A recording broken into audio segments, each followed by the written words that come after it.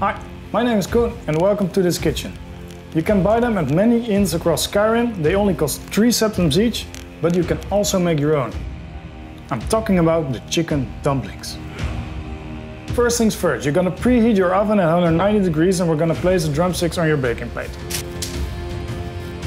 Bake your chicken for 30 minutes, then turn them around and bake them for another 30 minutes. In the meantime, you can either play a game of Skyrim or you start cutting your vegetables. We're gonna start with the leek and you're gonna chop up everything. Next up, you need a medium carrot,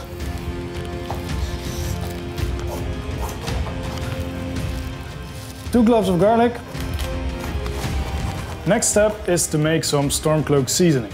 For this, you're gonna need some dried dill, some mustard seeds, some fennel seeds, and some black pepper. Keep grinding until everything is fine.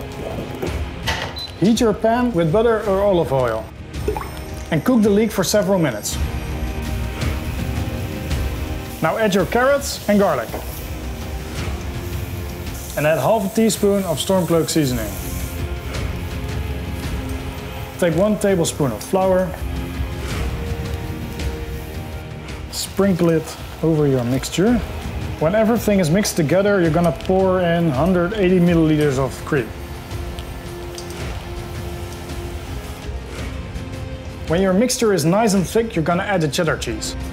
Now add some pepper and salt to your own taste. So when your chicken is done, you're gonna take them off the bone and add them to your mixture.